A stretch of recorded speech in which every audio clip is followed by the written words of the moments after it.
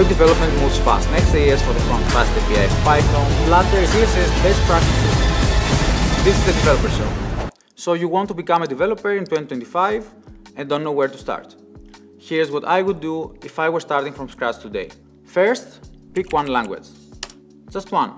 I recommend JavaScript or Python. Both are beginner friendly and super versatile. Next, you have to choose your direction.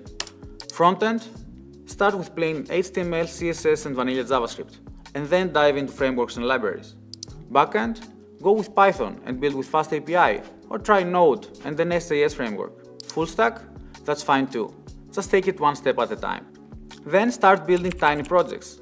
Not some epic portfolio, just useful things. Maybe a to-do application, a blog, just a Pokédex.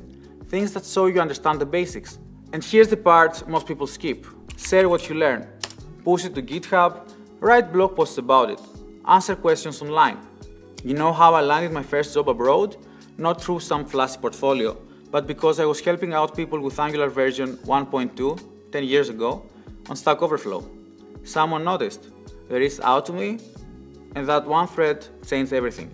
You don't have to be an expert to start. You just have to start. And when you do and you share it, you'll be surprised who notices.